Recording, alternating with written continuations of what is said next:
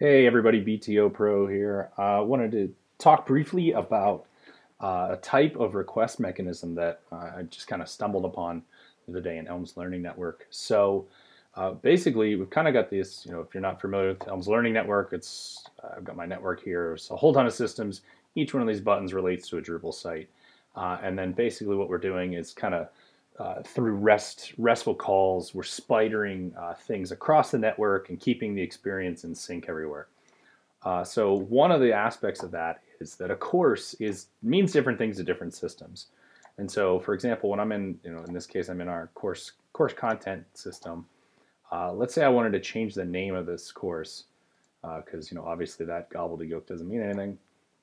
I'm going to settings and then the course name. So this isn't just here. This is actually, this information is in all of these different places. So we need to come up with a way to get calls across them. So let's call this Sing 100 and cool stuff. You hit save, and then we're going to look at picture. So it's going to save. And now if I go to any of these other systems, you'll see that this is propagated. Now these are different Drupal sites. We're trying very hard to confuse people, if you will. This is a different Drupal site. You'll see it's a different domain. And now if I go over to Studio, again, different domain, but that's kept in sync. So those site name has been updated. The site slogan is what these equate to. And so these have been updated even though I'm somewhere else. So what was going on is I started out my call structures like this. So data would get updated in one place. It would technically have to propagate potentially to 14 different Drupal sites. And so, it's just basically pinpricking a node and changing the title in a lot of them.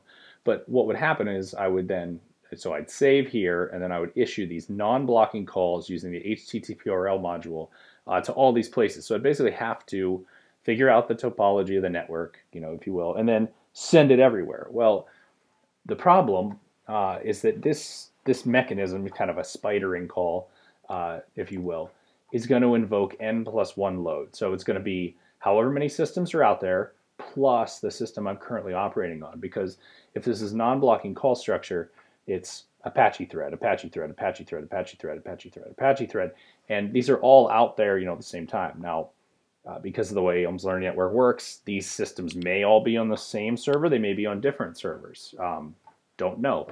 But as I was kind of working through this, of course you quit unexpectedly there, GitHub. I noticed that I could do something different. And so the different thing that I'm starting to transition our call structure to is more of a snake methodology. And so snake will only invoke 1+1 load network wide. So what do I mean? Well, what you do is wherever the update is happening, so a second ago it was in the course, you bundle up and know all the places you're going to have to request. I know it's still going to be all these different places, but then what I do is you assemble that list. Instead of issuing all the calls, you issue the calls to the first person, kind of the next person in line in the array, and then you tell that person, hey, here's your call stack. And so we added a way in to the API to let calls do this type of thing. So this is an example call in which you bundle up everything that we're going to connect to, and then pop off the first one.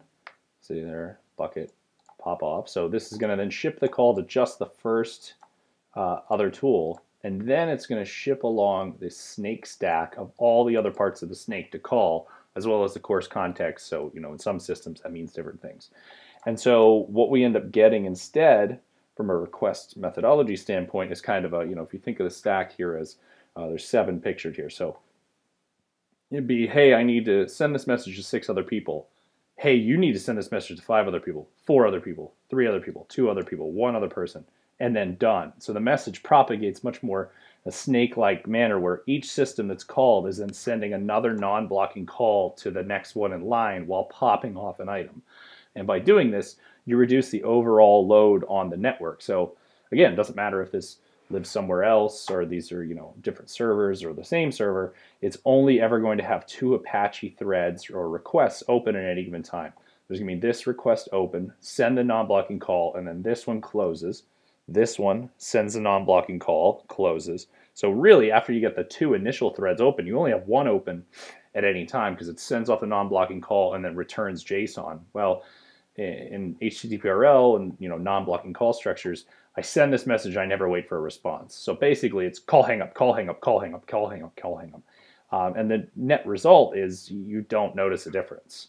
You're not going to be able to send the call off, have it propagate in an amount of time that I could then click rapidly to one of these systems that I know it hasn't gotten to and not have the data be there.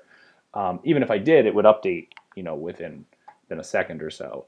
So I can't even notice it when I'm, at least I'm in Vagrant, and that's kind of cheating, right? Because it rewrites the calls back into itself. But creates kind of this different methodology to be able to request it. Still working on getting everything routed over to this call structure. For example, that site name didn't update there, but this is named Sing100, and so we know that that's been updated. But just wanted to share that it's an interesting. I thought an interesting methodology, especially you have a lot of systems to request, maybe different parts of the same system. They're sharing data and keeping nodes in sync and things like that is a different way of shipping that data around without invoking a lot of additional load on yourself.